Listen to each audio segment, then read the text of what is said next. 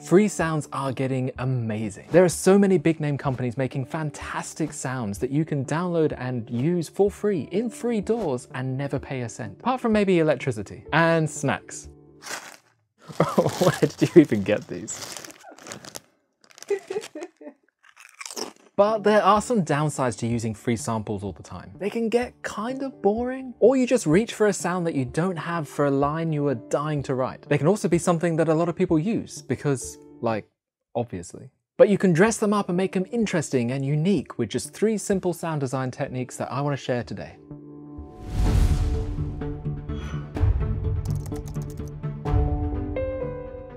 Hey, my name is Steve and welcome back to Command Shift New. Investing in software is expensive, and if you're anything like me, a long-term, lifelong goal and obsession. Sorry to my wife. Nah, who am I kidding? She's actually pretty excited about it. But the paywall you're experiencing when you're looking at these big, fancy, expensive libraries is kind of a bitter pill to swallow, and maybe something that simply isn't an option for you right now. That makes the free sounds game pretty damn enticing and can make starting your musical journey a lot more accessible. But there are some downsides, as we've already mentioned. Same sounds used by a lot of people that you get bored of eventually. Well, you can breathe life back into your sample library with 3 very simple sound design techniques that help bring more excitement to your tracks. Gives you a whole new, exciting sound palette to work with. I'm going to show you how I used these tips in a short clip for a Heaviosity competition recently. In that competition, I had to limit myself to just their foundations free instruments and 1 other sample library, which I chose to be the Action Strikes library that's included in Native Instruments Complete. This ended up being an incredibly creative restriction that allowed me to explore the world of sound design a little bit more, and it ended up doubling what I could work with. And that was simply by thinking like a sound designer. So let's check out the first tip, and don't forget to stick around because there is a bonus little tidbit at the end.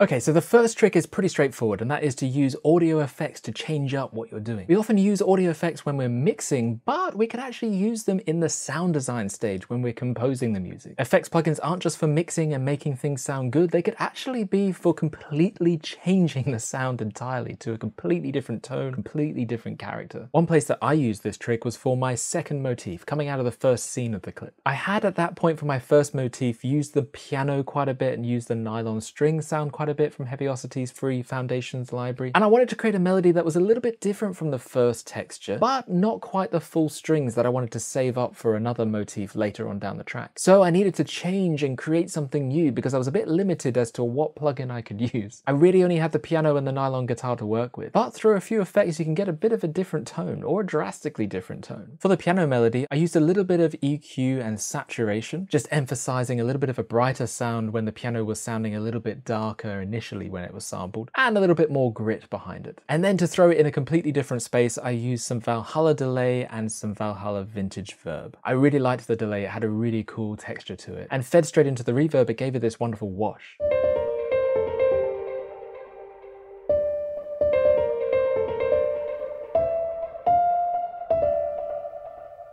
So a relatively simple change, but all I'm doing is putting it into a new space, a new sort of sonic character based on these reverbs and ripply type effects. These are well-known effects, delay, reverb, saturation, but they're used in this case to give a sense of space, depth, and character. But they can be used to completely change the sound as well. And that was the case with the nylon guitar patch that goes along with this, a completely different aim to my sound design. I desperately wanted to grab one of my guitars, plug it in, and create this awesome lead line over the top of the piano, but it just wasn't an option as part of the requirements of this competition. So then I thought, well, why not try and make a lead guitar out of a nylon string? Kind of a crazy idea, but with a bit of sound design, I got something a little bit close. So my aim was to double this piano melody with a sense of spacious, distorted guitar goodness. But all I had to work with was this initial nylon string sample.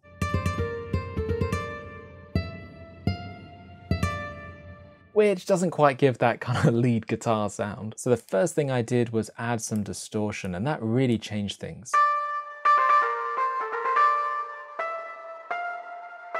But it was lacking that punch, so I wanted to add a little bit of compression to bring up the sustain of the sound a little bit. Enter the supercharger. We're just getting a little bit more from the notes now. Then I wanted to give it the atmosphere and space that I was looking for. 3 plugins helping me here, some chorus, some diffusion delay, and some regular delay to give me this sound.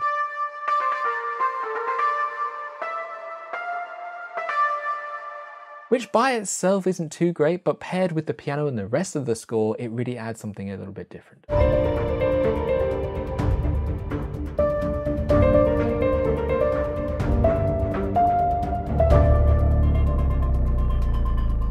So with a few simple effects, you can really change the sound into something a little bit different. And I haven't really pushed the boat that far here. You could go drastically different and really create something interesting. And you don't even need expensive plugins for this. Stock plugins will work, free plugins will work. This is an easy win for sound design. Now the next trick leads on from this a little bit. You can use effects to change the sound, but then you can actually commit that to audio, print it down or bounce it down and use that like it's an audio sample, start manipulating it. I use it in a really simple way, just for some risers, because I didn't have any risers or transitional elements available to me in these libraries, so I created my own. Over here at the end, I actually bounced out a number of different sounds directly from the library. So there's a piano sound here. That had a really cool siren-y type texture, and I thought that could be really interesting in one of the drop sections. I added some granular processing, which gave it this little bit of a groove to it. I continued to muck about with it, put a lot more effects on it and that sort of thing, and then I took it in here and printed it down to audio and created that effect. And that works quite well in the piece. I also did it for this nylon riser. All I did is record a sound from the nylon string pad texture. I then time stretched it so it made it even longer and rise slower, faded it in and out, added a bunch of effects, which I also automated some of the gain on the radiator and the filter frequency, and ended up with this sound. Really simple elements here, but you can see how it can just be pushed even further. An absolute classic, of course, is to reverse a sound and put a little bit of reverb on there to make it sound glossy. So I have this very simple melody to begin with.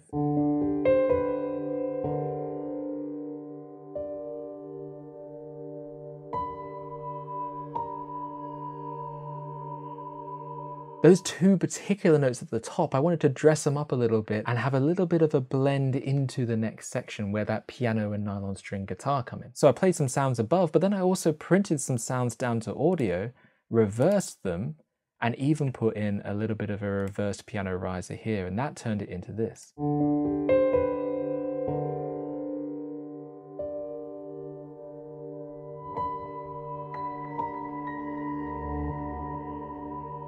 Gives it this subtle sense of space that just wouldn't have been there with the original samples and might not be there in someone else's song. This track didn't really call for any crazy sound design stuff, but you can see how these simple tricks could be pushed way more to the limit. And this second trick helps you kind of think about the source a little bit differently. You're no longer thinking about playable MIDI notes, you're actually thinking about audio you can stretch, pull, reverse. You can do a lot of different things with audio, and you think about it a little bit differently. Now let's flip that for our third one and talk about sending something back into a playable instrument that you can play with MIDI.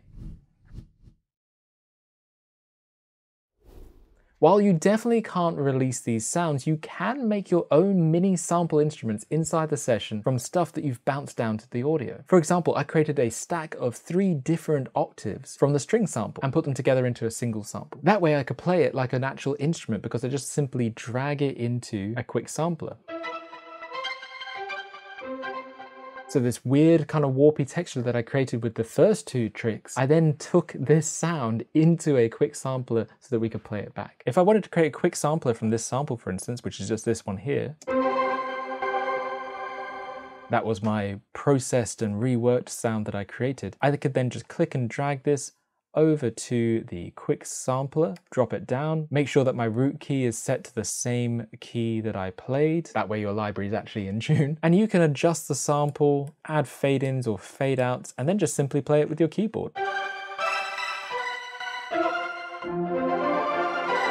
A bit chaotic and a bit unusual, but that makes for an interest, something that you could add. Now this sound in particular is a bit chaotic, but I was able to use it as a little bit of a chime as we moved into one new section. Looking over here at the sparkle, I added on a bunch more effects, some stereo spreading with a micro shift, a little bit of modulation with the Valhalla space modulator, some delay and some reverb, which of course is classic. And that all gave me this sound.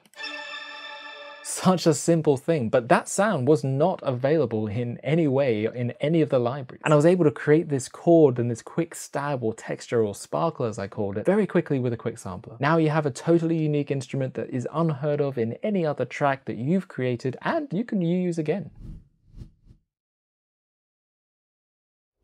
Now, as a little bit of a bonus, jump down to the description below for a link to a website that actually hosts a huge list of these free plugins and free virtual instruments. It's not just sounds, but it's also plugins as well, so you can use them to create more interesting sounds out of the free libraries. They're all great at providing something new, a new tool that you can use in your music. Now, I didn't write the article, so I certainly can't say it'll always be there, but I do hope they keep updating this list. And if you do a quick Google search, you'll come across many other lists like this one. So it gives you a ton of free sounds to choose from, or just download them all. So I hope these 3 tips are going to be very useful to you in the studio, helping you to shape classic sounds into something new. If you enjoyed hearing me talk about songwriting tips, why not comment that below and subscribe for some more fun in the future. So happy music making, everyone, and I will catch you in the next one.